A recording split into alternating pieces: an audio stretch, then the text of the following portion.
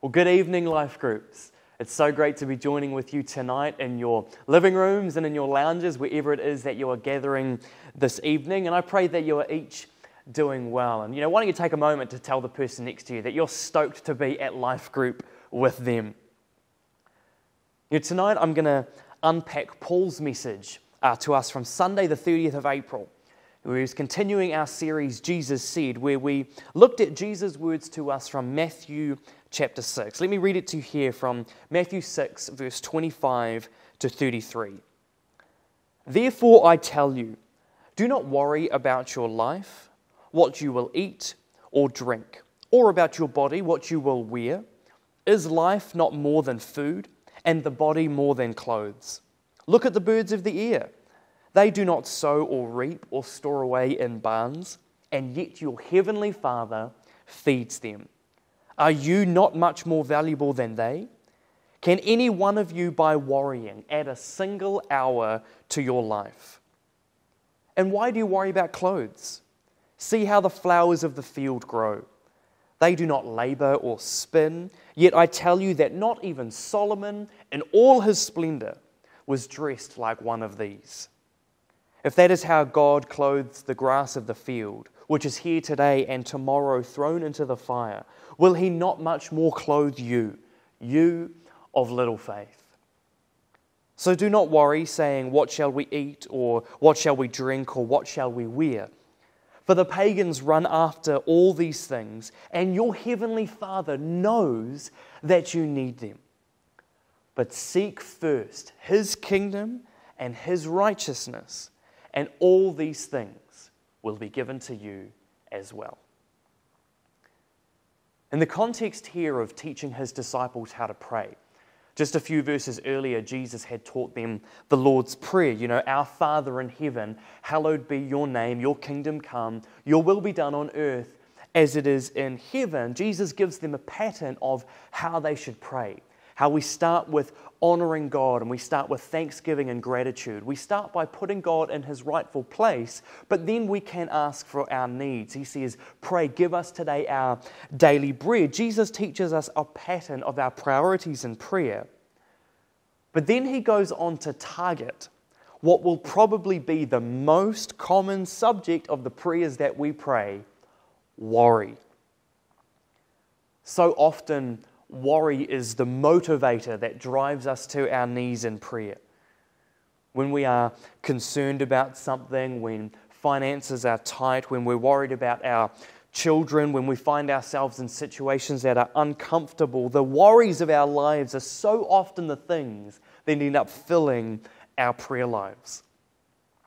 And I know this is true for me, so true. So often my prayers come from a place of worry. Lord, how am I going to get through this? Lord, please help me with this season. What am I to do next? Lord, help us in our finances. Help my kids with what they're going through right now. And that's okay because Jesus said to cast all our cares onto him.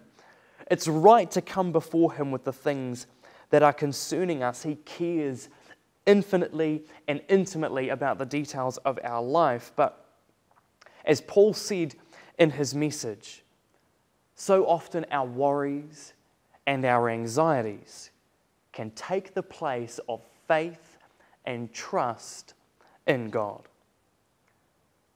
In fact, Paul went on to say that worry, at the end of the day, stems from a lack of trust in God.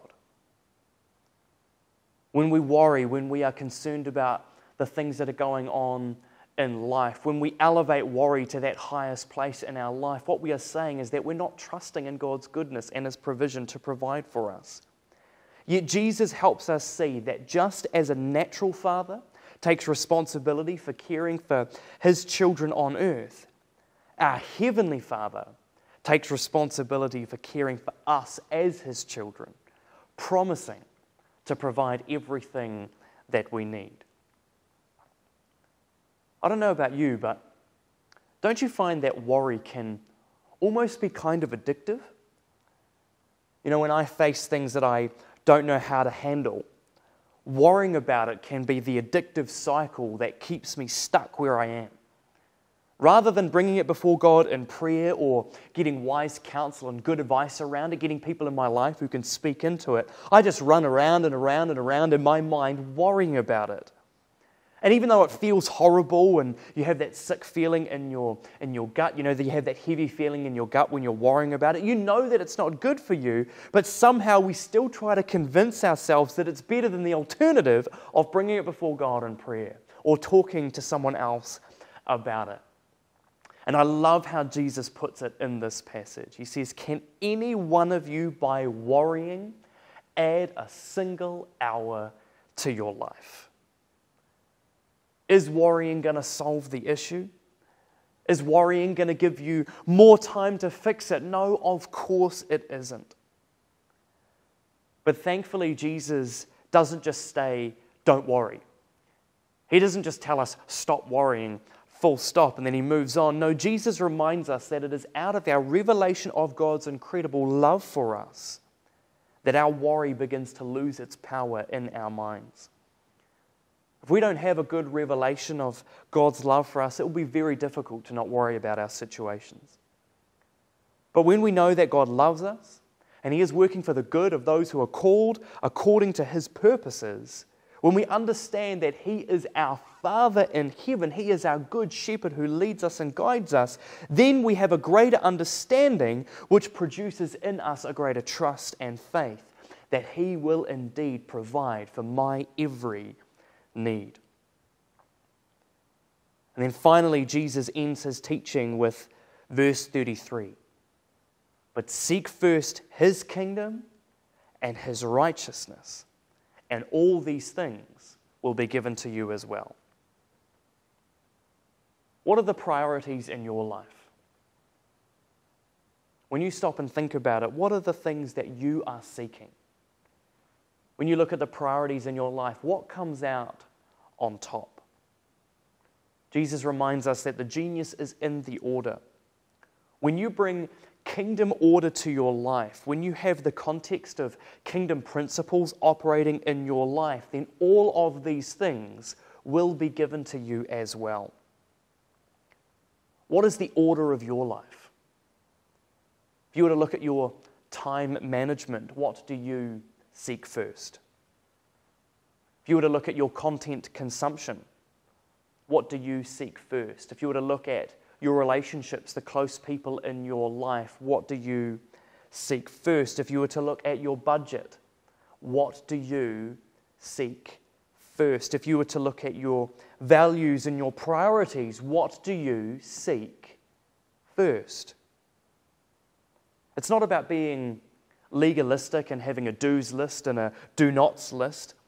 It's about understanding that our Heavenly Father loves us and wants to give good gifts to those who ask Him. And if we want to experience life in all its fullness, as Jesus says to us in John 10:10, Jesus has given us that pattern there, and it's to seek first above all other things, His kingdom and His righteousness. And the promise being that out of that order, that our Father will provide for our every need. Now, it's needs, not wants. It's not a promise to receive every materialistic desire that I have. Any parent knows it's not healthy to spoil a child with everything that they want, but we provide for their every need. But Jesus brings us a pretty strong challenge about worry, because we don't worry about our wants. We're not worrying about whether we're going to get a Ferrari tomorrow, but we do worry about our needs. And yet it is that very category of our lives that Jesus promises us will be looked after when we seek first His kingdom. And I can say I've experienced this in my life and our lives as a family. And Paul on Sunday gave some wonderful stories of how God has come through for him and Jill and their family over the years, and then their trust and their faith in God in every season. If you haven't had a chance to watch that message, I encourage you to go on YouTube and have a look through it, and you can see God's faithfulness throughout their lives as they've trusted in God, as they've stepped out in faith. He has always provided for their every need. And I'm sure in your group you will be able to share some stories with each other of how God has come through for you time and time again. And so as I come to a finish, why not take some time in your group to share some stories? Now, the Bible says that one generation will commend his works to another. Well, that can happen within generations as well. You might not have multiple generations represented in your life group, but you can still encourage each other with the stories of how God has provided for you. You can build each other's faith up, share those stories, and be in awe and wonder at how God has come through for each of you.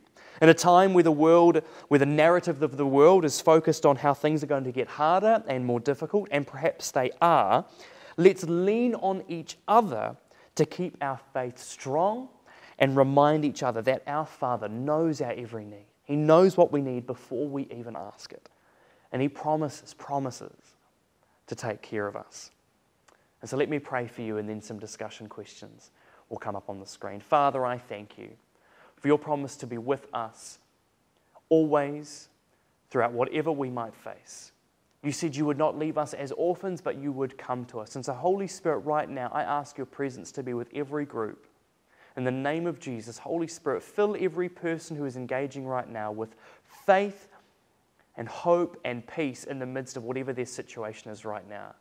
I pray that as your people, we would be a people that would seek first your kingdom, that we would bring correct order to our lives of putting your principles in place in our lives, that we might seek first your kingdom and your righteousness. And I thank you that your promise is that you will provide for every need in our lives. I pray for those right now who are maybe struggling or going through difficult times, where they are caught in that cycle of worrying about how they're going to pay that next bill, or worrying about what is going to happen next. Holy Spirit, would your presence of peace rest upon them right now.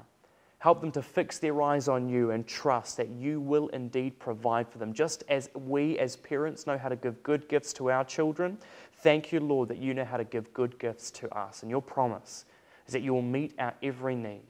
And so, Lord, I pray your supernatural provision over every person who's engaging now. Lord, where they are struggling, would you meet them right in that place? And I pray, Lord, that you would help us to remember your incredible works. Let us not forget the wonderful things you have done in our lives. And Lord, as we share stories in our groups right now of how you've come through for each other, build our faith, I pray, in Jesus' mighty name. Amen. Awesome. Hey, have a wonderful night, life groups. I pray that you have some good discussion, share some stories. We'll catch you again another time. God bless.